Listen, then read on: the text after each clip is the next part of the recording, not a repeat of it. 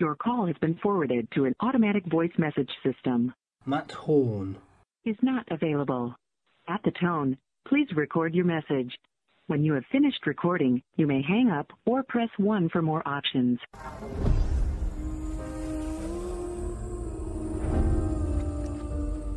I am a ghost, an elite soldier.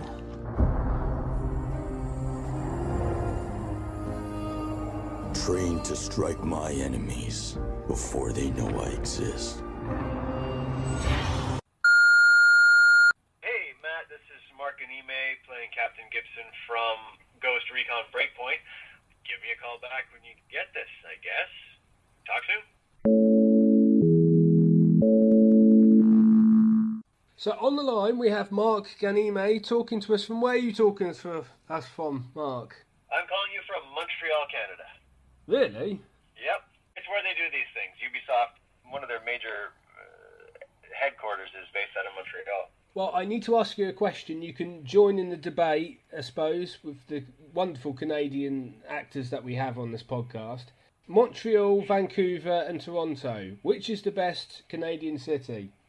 It depends on what you want. I mean, they all have their pluses and minuses. I mean, Montreal has a dreadful winter, but amazing skiing for where we are, for the East Coast. And it's got a lot of vibrancy, a lot of heart, a lot of energy, and culture. It's very heavily European influenced, from the architecture to the food to the people to the French language. All the signs are in French in Montreal versus the rest of Canada. And then, you know, you have the beauty of where I used to live, Vancouver. It's one of the most beautiful cities to live in on the planet. Wonderful place to be, if you don't mind the rain, if you can deal with the rain. And Toronto, I've never lived in Toronto, but Toronto is very, very, it's become a lot more multicultural. It's become a lot more vibrant than it used to be, as far as the differences between, like, say, Montreal and Toronto. But all equally wonderful cities in their own right. I do live here with my small family and call Montreal home and love it very much. Well, I need to level with you, Mark. Yeah. Yeah, you're the first person of 2019. Well, that's lucky for me, isn't it? Yeah, I suppose. And people are saying to me, why have you been off the air for 9 months? Well, to be fair, I've been editing quite a bit. There's a whole lot of a backlog going on. And where are we now, Mark? Where are we now? We're no better off where we were before, I think. I mean, Trump's still in America. Your Prime Minister's in a bit of bother at the minute with photographs. He's tripped up a little bit, yep. Yeah. And we're no closer to Brexit. Yeah. I feel like I'm at Breakpoint. Yeah, there are quite a few breaking points that are very close at this point. Which is why we've got you here. Well, I am happy to be here. So the reason why we've got you here is to talk about the new Tom Clancy game, Ghost Recon Breakpoint. Do it. What was production of the game like for you? You know, this was my first video game, so it was my first chance, my first crack at mocap, PCAP, voiceover for video games. I mean, I've done voiceover and I've done ADR before, but it was specifically for the video game genre. It was incredible. I mean, I grew up playing Nintendo and all those things and consuming the games. I didn't really go into the first-person shooter games in life. I kind of got away from video games before college, but I've always been fascinated by the production of these sort of things and what's involved. And then when I got to throw on the suit with the Velcro and the camera headgear, it was surreal. It was incredible to be part of something that takes such a giant amount of collaboration with all sorts of people in this weird warehouse space with 50 cameras staring at you. It was very cool. I was nervous at first, obviously. First dive in a new medium, but honestly, the Ubisoft team in Montreal is incredible. They're all very chill, very welcoming, and they explained things very well for a first timer. And then it was like I was working with some old friends from different shows that I've worked on, different TV shows that have more experience, and they were very gracious. Patricia Somerset, Amber Goldfarb, Sean Baichu, I'm pronouncing his last name. But these people that I've worked with in film and television that have more experience were very quick to take me under their wing and show me how to do things that I was maybe, unsure of. So the whole process, to answer your question in the short form, the whole process was fantastic, and I was so stoked to be part of this family. Now, obviously, I do have a lot of Canadian actors come through my doors, basically, and they've always compared mocap to a kind of theatre. Would you agree with that sort of sentiment? Yeah, the movements are a little bit different. You have to have a more obvious movement. It's not as much about the motion. It's more about what's happening in your emotional preparation in the eyes. For a lot of this stuff, a lot of it gets done in close-ups. In mocap, you have to be able to see the character walking around and wearing the suit. It's like you have to just live the motions a little bit bigger and just be part of it, part of that environment a little bit more than you would on a film or TV set. Simple things like when your character has to go to take a sip of something, drink from a can or whatever, you can't put it in front of the camera and sip like you normally would. It would be sipping far away from your face. It's like all these little things that you have to change that are a little bit more performance, larger performance based. Obviously, it's been released. There's tons of adverts for it. Have you had a chance to see or play the game at all? I haven't had a chance to play it, no. I mean, it came out last week, and like I said, I've got a small family, and I've been a little bit busy. I've got a lot of other projects happening right now. I'm actually going in to do some more stuff for Ubisoft tomorrow. I'm imagining expansion packs and whatnot for different things. So I'm going in tomorrow to do some work on this particular game. I haven't had a chance to play it, but when I saw some of the preliminary test renders that they were doing for the characters, I got super excited, and I was almost like, maybe I need to get a console and start playing again. So we'll see. I'm going to try and get at it soon. But I've heard good things, and a lot of my friends that knew I was part of it, they've all run out and bought the game, and they thought it's quite fun. And obviously you're playing a captain, aren't you? Yeah, Captain Gibson, yeah. Yeah. What can you tell us about the character that we shouldn't know?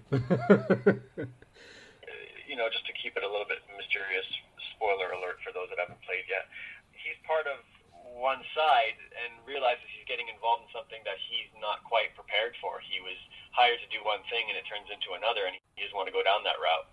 So I think it's a change of heart. It's a little bit of a switch from his game plan, what he thought he was going to do. I don't think he's ready to play ball with what his boss wants.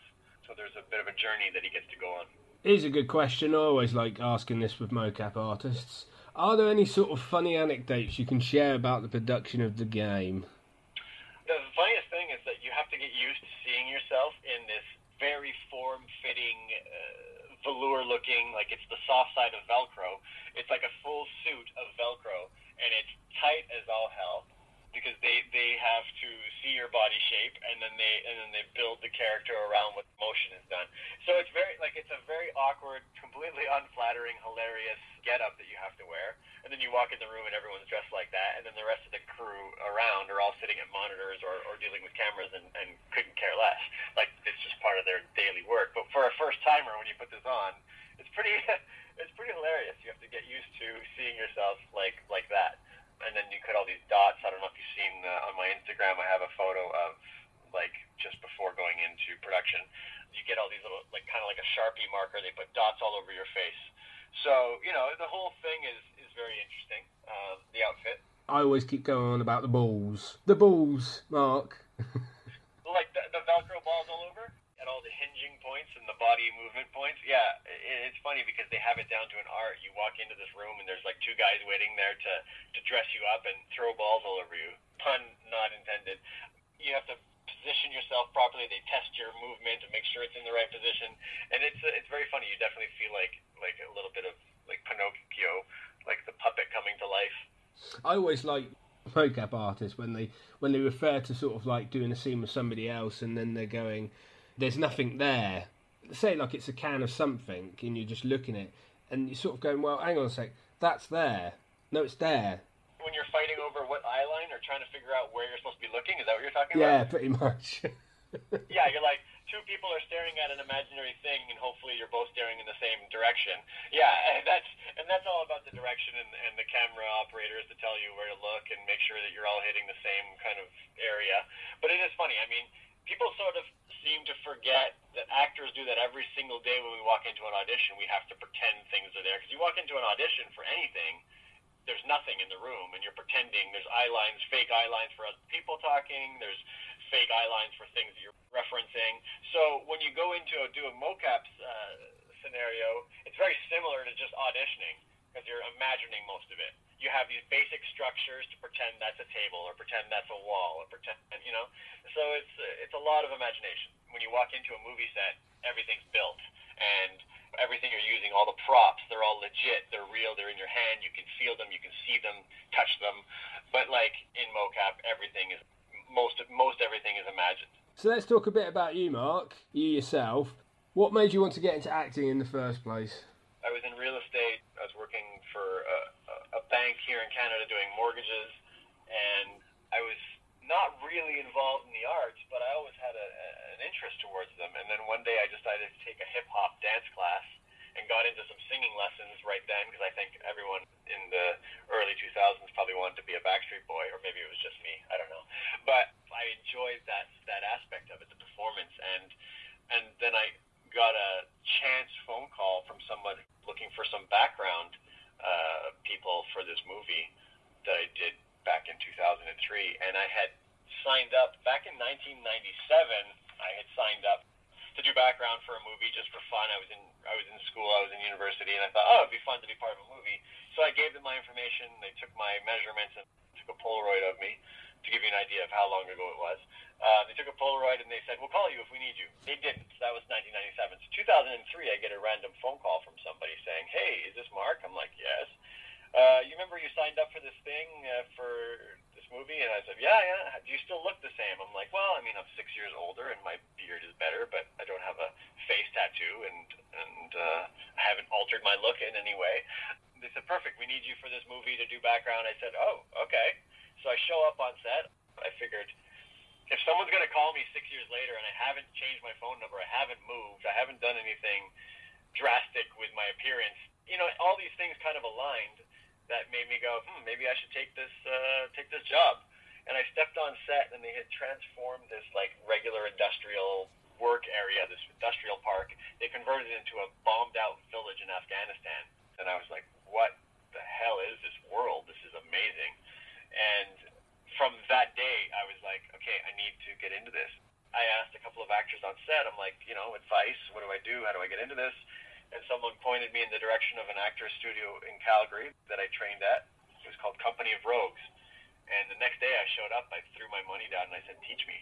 And that was it. From that day forward, I took acting classes, and then I studied hard, got an agent, moved to Vancouver, and built my career there. Then I ended up booking a TV series called Helix that brought me to Montreal. I was a series regular on that. I did that for 2 years. And that brought me to Montreal, where I met my partner, and her and I have a family now, and that's where I live. Well, actually, funny enough, Helix was going to be my next question, because you had like 30 or 40 episodes, somewhere around that. 26, yeah.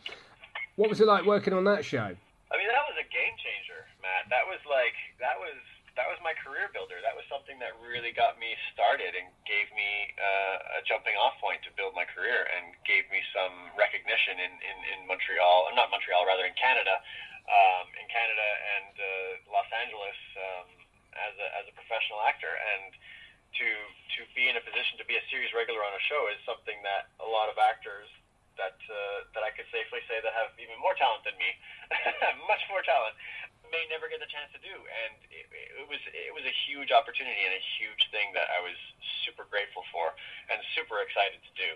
And it changed my life. I mean, I moved from Vancouver I booked the role on the 17th of July, and I was there. I was in Montreal on the 21st. And it was like, pack your bags and go. And my agent, Michelle, at Performers, who's fantastic and has been my agent since 2010, stuck with me through everything. It was just one of our defining moments as a team. It was a huge thing. And it brought me a lot of other opportunities. I mean, not only the opportunity to work in a fantastically fun show with great people, I also got to go to Comic-Con in San Diego with the show and did a panel. I did a Latin American press tour in Mexico City for the show. Like, I've had so many great opportunities because of it, and just more piled on top of that ever since, you know? You always see people doing cosplays of old characters, you know, or characters that are coming into franchises, etc. And there's always that talk of reboots. Should we reboot Star Trek? Well, they've made Picard now, and should we reboot Smallville, which you did an episode on? Oh, we'll get Tom Welling to do Crisis on Infinite Earths. Crossover, yeah. Do you ever feel they could do a Helix reboot, maybe? I don't know. I mean, I think it's obviously too recent. I think, you know, our show, it had a 2-year run, and the ideas, the premise, and the characters were so cool and so fun to play. I mean, it brought all of us, everyone involved, it brought us all to a different point in our lives. I think sometimes it's just better left the way it is. I mean, if somebody decided to do a continuation, maybe, would I be a part of it if they were to come back with more? Absolutely. It was a blast, and I really enjoyed playing Sergio Ballesteros. Do I think that they should? I don't know. Definitely not a reboot, but if they wanted to continue with the story, I'm in, Matt. Or a spin-off, you know, the Ballesteros Chronicles. I could do that. Do a TV film. Exactly. Yeah. I like asking this question as well. Obviously, you've been in a number of different TV projects and films. Yeah. Which actors and actresses have been your favourites to work with, and why? If we're going on Helix, starting with Helix, for me, Jeri Ryan was incredible. She's just a wonderful human, just an incredible human, and so fun to work with. I grew up watching Voyager, and I shared that with my stepfather. Him and I are both like the Voyager fans, especially. So for me to be able to work with someone like I spent years watching, that was really cool. And the fact that she was just such an awesome person and a joy to work with was really cool. So I would definitely say, you know, Jeri Ryan. Then I worked with Jason Priestley on Private Eyes, as we all know from his breakout role on 90210. Wonderful professional, funny guy, super funny, kind, and generous with his acting, with his producing and acting duties on Private Eyes. So I had a blast working there. Even, you know, going back to Helix, Billy Campbell was just like, you know, our number one, and he was awesome. He was fun. He always kept things fresh, and yeah. You've just mentioned Jeri Ryan there, because obviously she's in Picard, isn't she? She is, and I couldn't be happier to see her reprise that role. I think it's incredible. Well, here's a good question for you. As an actor, Mark, are there any roles that you haven't done yet that you would like to do? Oh, Matt, you can't ask me that. It's like asking a chef what they like to eat. Matt, you're giving me the hard questions here. This is like the real talk. You know, I have played a myriad of roles in my career already. Like, you know, on the Christmas movies, I've played the nice guy. I've played the bad guys. I've played the bad guys turn good, the good guys turn bad. I'm prepping right now to shoot a film, like a film festival sort of thing, that's going to definitely tap into some of the more difficult stuff that I haven't actually had a chance to do. It's sort of like man versus himself and who he is and who he wants to be, those kind of characters. As far as what I'd like to play, I don't know. Like, you know, you get auditions, you get these things coming across your lap for opportunities all the time, and each one of them has something that you want to do, the ones you want to audition for and the ones that you want to work on. There are things that I've done in my career over and over again, and I could take those or leave those at this point. But there's so many different characters that have different layers that on the outside they may seem like a regular character that I've played before, but if you dive deep into the nuance of the character, you see some more stuff. Definitely something that stands out to me, though, is, because I'm half Lebanese, my father's Lebanese from Beirut, I definitely want to play an Arab character of some sort who's not stereotypical in any way. I think it's very important in this day and age, in 2019, to have full inclusion, genders, sexual orientation, ability, disability, all these different characters and people should be able to be part of this industry, especially for me with Arabs. Growing up auditioning for Terrorist Number 3, it always rubbed me the wrong way, considering how much I know about the Arab people and Lebanese people, specifically with my culture, my heritage. It just always rubbed me the wrong way to be seen as so one-dimensional in the film and TV world. So I would love to even just play, just the district attorney who is half Arabic, American Lebanese. A role that is not stereotypical based on where I'm from. It's just part of my character. I have the perfect one for you. What's that? Starfleet Ensign. Absolutely. I'd definitely be part of the Starfleet in a heartbeat. And if you think about it, if they do Picard, then it's a win-win, isn't it? If anyone's watching your podcast that has a hand in casting anything regarding Star Trek, I'm in. Just tell me where to sign. I love that universe. So yes, definitely.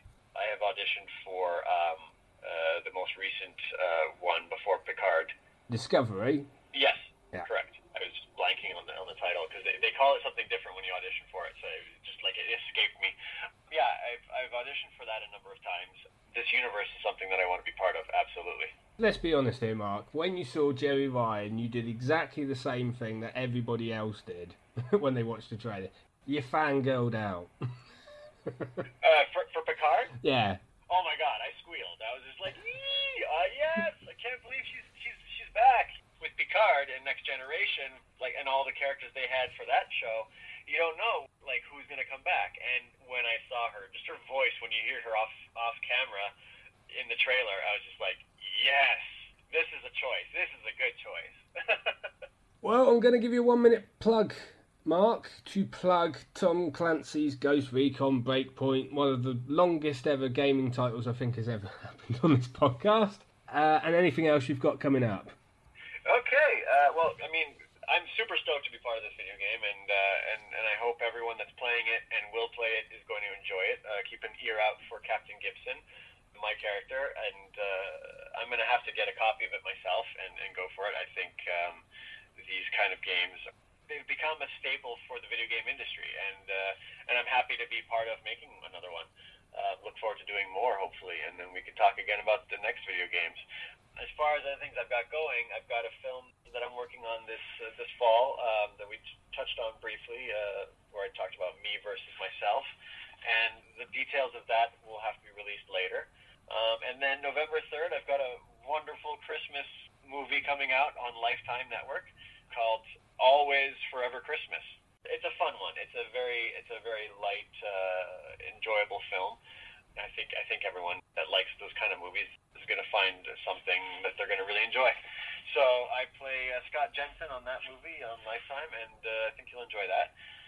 Other than that, touch base with me in a month and see whatever else is changing. I'm working on something overseas that might be kind of interesting. I'm trying to hammer out the details on that, and we'll see if that comes to fruition. Maybe we can touch base when that's a go, if that's a go, and maybe we can touch base on that and circle back. But other than that, thank you, Matt, for the opportunity. Thanks very much for your time, Mark. You're welcome. Thank you. Thank you very much. Bye-bye. Take care. Bye-bye.